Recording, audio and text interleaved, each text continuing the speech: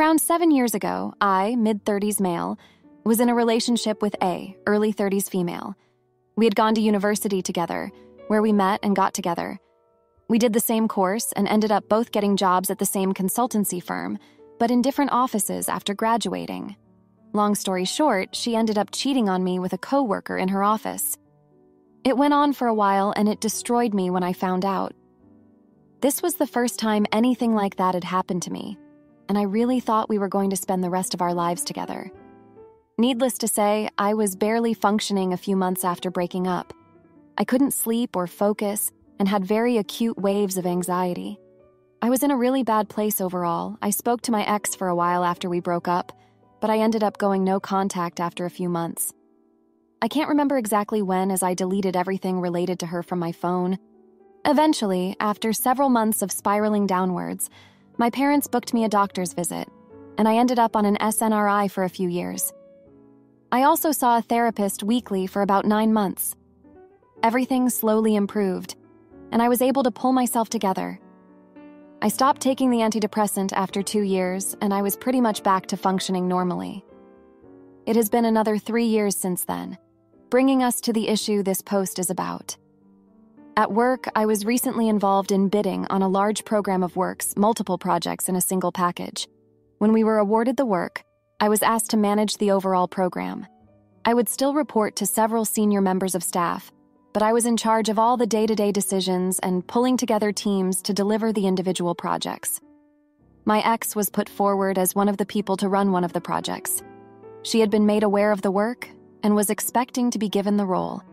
By this point, neither she nor I knew the other had any involvement in the project. When I saw her name on the list for a proposed team, I spoke to the account leader who had ultimate responsibility for the work/client. I told him that I couldn't work with A. I had some power to change the teams I was offered, but I would have to justify my reasoning. Because of that, I decided to involve the account leader, since I didn't think I should make a unilateral decision based on personal issues. He asked me why, and I gave a short, factual answer. I did include the fact that she cheated on me. I said to the account leader that I would understand if I needed to step back and not manage the program if this was going to create issues. Obviously, I did want the role, so I wouldn't have been thrilled if this option was taken.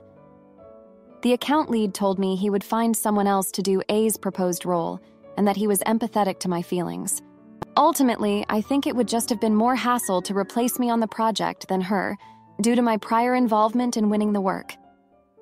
When A was told the news, she contacted me through work teams and asked if she could call me. I said yes, and she called my personal phone and we spoke. During the call, she was very angry. She said she felt like she was being punished for something that happened several years ago. She said how miserable she was for so long after, and how she's worked on herself, etc. She feels it's unfair that she is facing consequences now. Her life definitely did get turned upside down after the breakup, as did mine. She told me she now has to return to her previous work, which she has been looking to get out of for the last year now. I explained that regardless of how much time passes, I do not ever want her in my life again in any capacity. I explained that I didn't have her removed from the project directly. I was just unwilling to work with her, and the business made the decision to replace her instead of me. She said she understood, but that I shouldn't have said anything, and we could be professional and keep contact to a minimum. I said I didn't want to have to do that, and I didn't feel I owed her that. She was unsatisfied with the response, but the conversation remained cordial until we hung up. It's worth noting that the project she would have been working on is a desirable opportunity that I am sure she was excited about. She's more than qualified for the role, and she would have had reason to expect she was a lock for it. I will also say that when I spoke to the account lead about her, I told him why we broke up and offered to step away from the project, knowing that it was likely going to be her they replaced. So, am I the jerk? I could have worked with her. It would have bothered me for sure, but I could have suffered through it. I knew there was a high likelihood the business would make arrangements to keep me in the role instead of her, and that definitely factored into my decision to say I was unwilling to work with her. If it had been 50-50, I would have probably just suffered working with her because the role is a great opportunity, and I wouldn't want to risk losing it. Now, for a few comments before the update. Comment 1, not the idiot. This was never your call to make. You gave your line manager the facts as you saw them, and they made the decision to remove her from the project. They could have removed you as you offered, or they could have removed both of you to keep things fair. But what they did was their choice for the benefit of the business and not the individuals. If you'd kept her on and had to leave the project, or take her off because of clashing personalities, then neither of you would have looked professional. Better to avoid the problem in the first place. Comment 2. I think the only mistake you made was allowing her to call your personal phone. If she has an issue with how the company has handled this, she needs to deal with it professionally and in writing. Calling you to have a go at you about it was wrong, and she knew that from the outset because she didn't put it in an email, didn't put it in Teams, and didn't call your work phone. Evidence, if you needed it, that she can't be professional, not the idiot.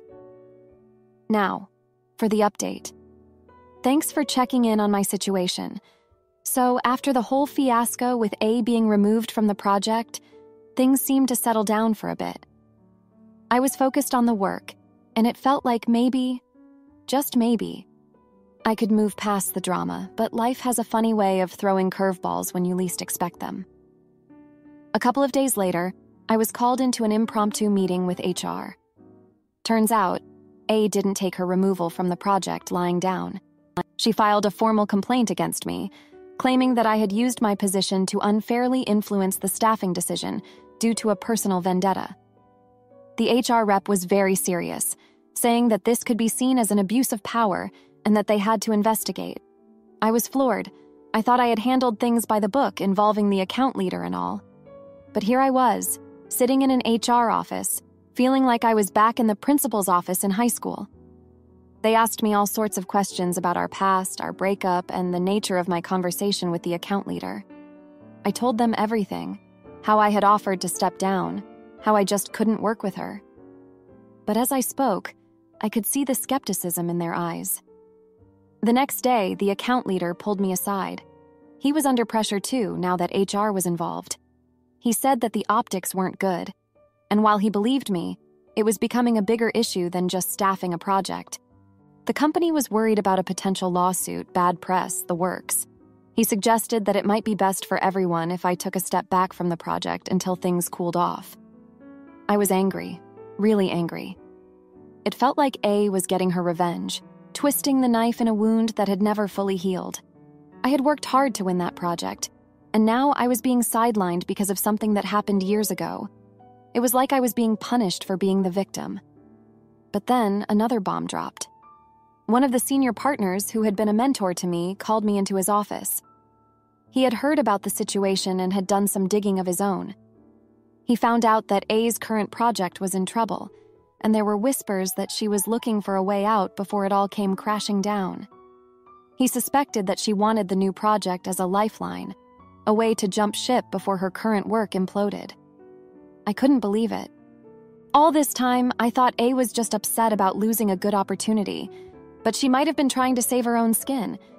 It made me question everything, wondering if she had ever really changed, or if she was still the same person who had cheated on me all those years ago. The partner told me he would handle things with HR, that he had my back. He said that he knew my work and my character, and he wouldn't let this situation ruin my career. I was grateful, but I also felt a sense of shame. I had wanted to be the bigger person, to handle things professionally, but instead I had let my emotions get the better of me. In the end, A was transferred to another department, far away from the project and from me. The HR investigation concluded that there was no wrongdoing on my part, but the whole ordeal left a sour taste in my mouth. I had wanted to prove that I was over her, that I could be the better person, but instead, I felt like I had stooped to her level. And now, here I am back on the project, but with a new sense of wariness. I'm watching my back, making sure that I don't give anyone a reason to doubt me again. It's not how I wanted things to go, but at least I can focus on my work again. Try to rebuild what was almost torn down by the past rearing its ugly head. Thanks for reading.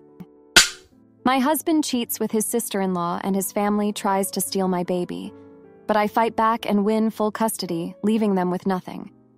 Throw away, I am a 26-year-old female. Just had my baby boy 2 weeks ago. It's very rewarding, but I am so tired. I'm probably running on 8 hours of sleep total. My mother-in-law and I have never really got along. She's a boy mom who thinks her son is her husband.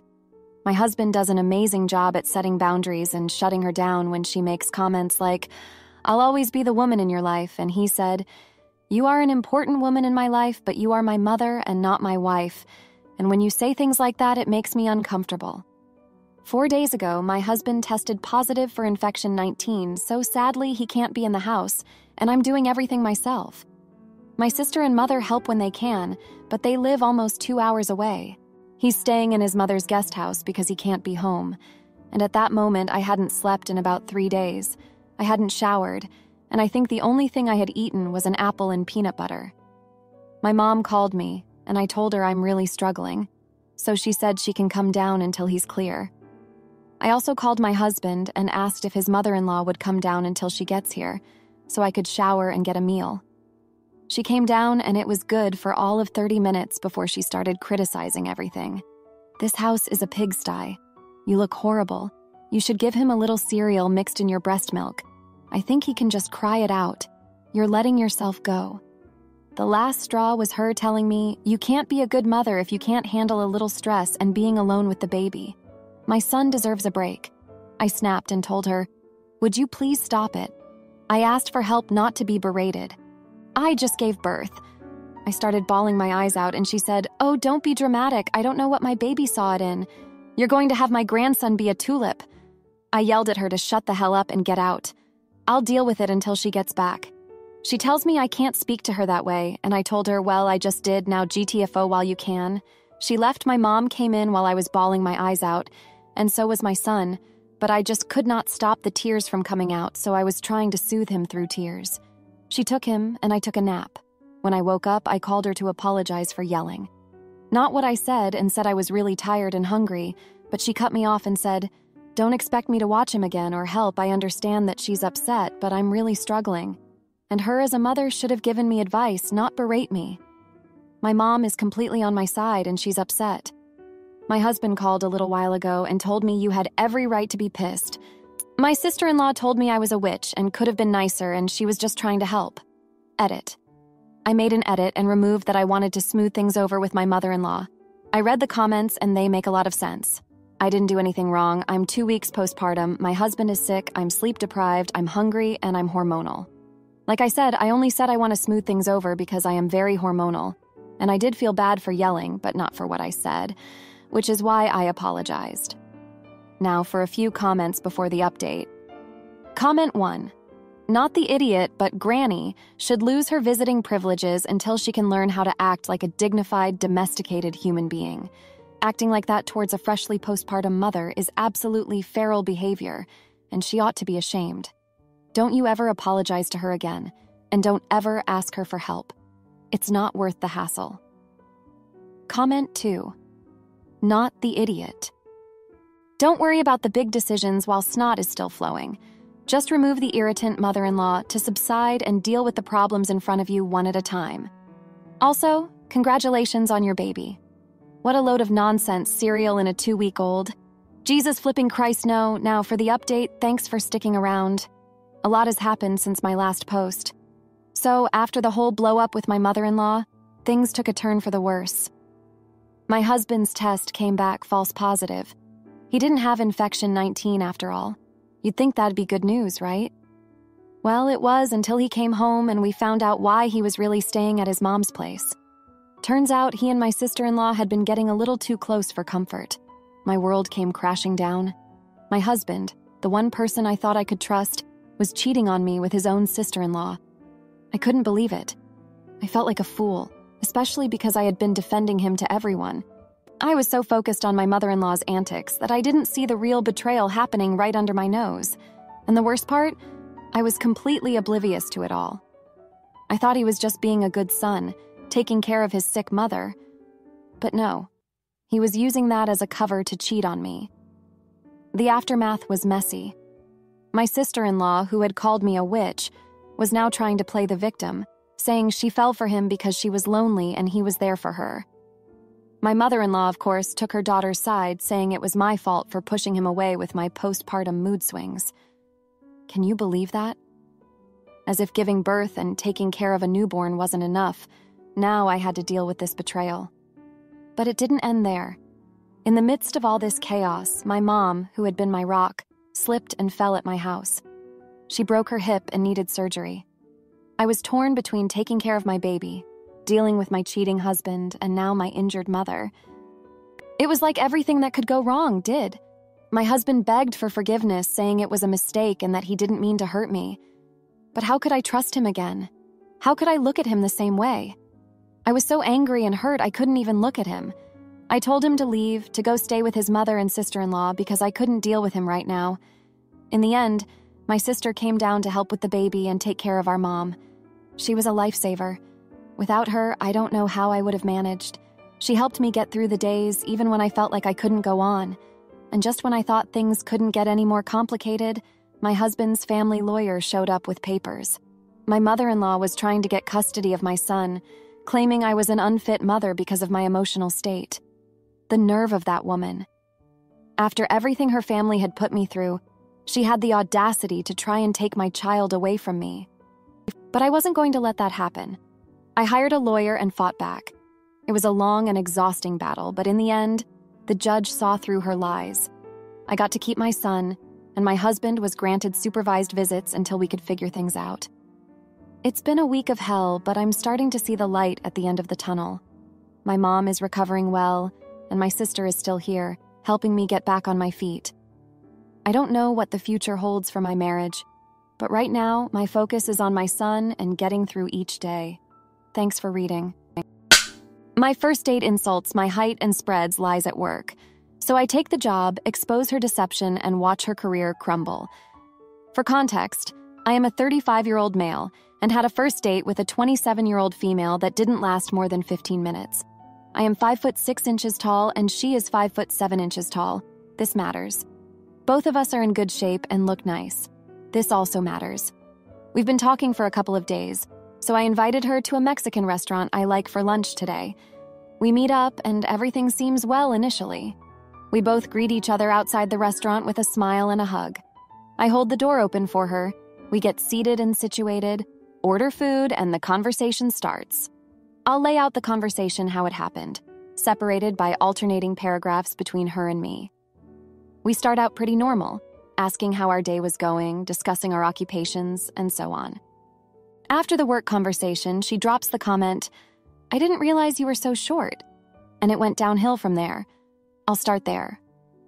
Word for word, after ordering food and receiving our drinks and chatting about work, she interrupts and says, "I didn't realize you were so short. To be honest, I'm not sure I can date you and take this seriously." I respond, "Oh, I listed my height in my profile and we've been talking for a few days. I didn't think this was a problem for you."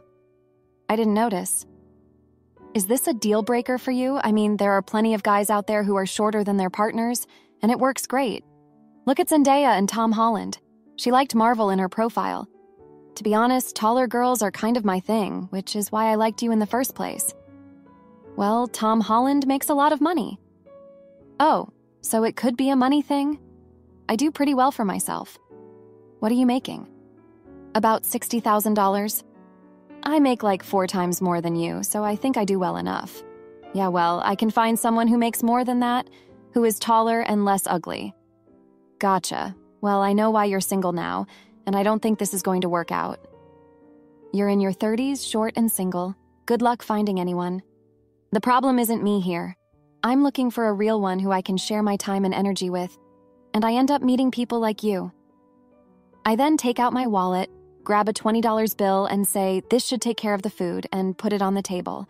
I then grab a $1 bill, put that on the table as well, and say, "And this is for your time." I walk out of the restaurant with a smirk on my face, and her jaw drops to the floor without another word spoken. I am really unsure here. I know I dodged a huge bullet, that's for sure, but am I a jerk for doing this? Thoughts? Update? More context? For more context, I didn't really think too much about only leaving $20. Maybe I should have dropped $40. I just wanted to get out of there ASAP. The $20 covered her meal and drink, and I assume some of the tip too. I also assumed that my order would be canceled. although there's no way a restaurant would make her pay for something she didn't eat. If she ended up staying, that is, who knows. But y'all are right, I should have paid directly. That's my regret. I've been reading and responding my best on and off. As far as this being fake, I don't think I'd be posting and responding as much as I have on a throwaway if this wasn't for real. And, like many of you have said, defending this being real. Is it so hard to believe that someone would stand up for themselves when push comes to shove? I admittedly took too long to realize she was actually being rude. We had great conversations the few days prior. The comments threw me off, and I guess I thought she was messing around.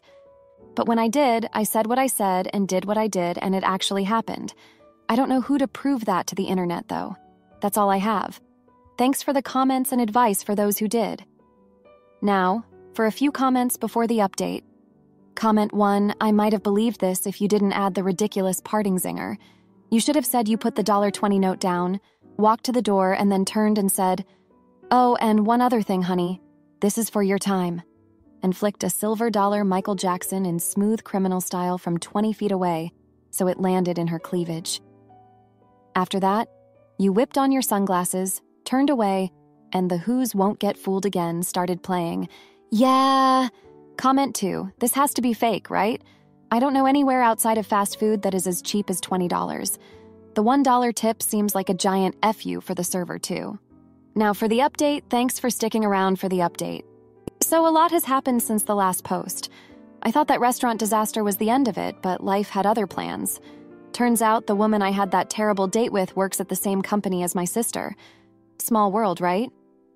My sister, who had no idea about the date, mentioned me in passing, and that's when things got messy.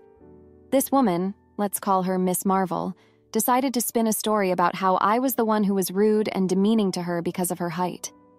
She told my sister and anyone else at the office who would listen. My sister confronted me, confused and angry, thinking I was some kind of jerk. I had to explain the whole situation, which was embarrassing to say the least. But here's where it gets worse. Miss Marvel's best friend works in HR. Suddenly, I'm getting calls about a potential job opportunity at their company. It's a significant step up from my current position, and the salary is tempting. But I can't shake the feeling that this is a setup. Why would they want me after what happened? I decided to go for the interview, against my better judgment. I needed to know if this was genuine or just another game. The interview went surprisingly well, and they offered me the job on the spot. I was stunned. It felt like a win, but it was too easy, too convenient. I accepted the offer, but as I was leaving, I saw Miss Marvel smirking at me from across the hall. That's when it hit me. She was using her connections to pull me into her world, where she could make my life miserable. I felt like a fool walking right into her trap. But I needed that job. I was desperate to move up, and this was my chance. So I swallowed my pride and started working there. Every day was a battle, avoiding Miss Marvel and her snide remarks, but I kept my head down and worked hard. Then, another surprise. My sister called me one evening sounding frantic. She had been laid off, and the reason cited was downsizing. But we both knew the truth, Ms. Marvel had orchestrated it to get back at me. My sister was collateral damage in her twisted game. I was furious. I wanted to confront Miss Marvel, to make her pay for what she did to my sister. But I knew that would only make things worse. So I did the only thing I could. I went to my boss, laid out the entire story, and resigned. I couldn't work in a place that allowed such manipulation and cruelty. Walking away from that job was one of the hardest things I've ever done. It meant giving up a dream position, but I couldn't stay, not with the knowledge that my presence there had cost my sister her job. I felt weak, like I had let Miss Marvel win. But I also knew that I had to stand up for what was right, even if it meant losing out. My sister and I are closer now, supporting each other through this mess. We're both looking for new jobs, and it's tough, but we'll get through it. And as for Miss Marvel, I've forgiven her. Not because she deserves it, but because holding on to anger only hurts me. I've learned a lot about myself through this ordeal. I've seen the lengths people will go to for revenge, and I've felt the sting of betrayal. But I've also seen the strength that comes from standing by your family and your values. Thanks for reading. If you liked this video, you'll probably like these too. Also, while you're here, please consider subscribing. It's your support that keeps this channel alive and allows me to make better and longer videos. Have a great day.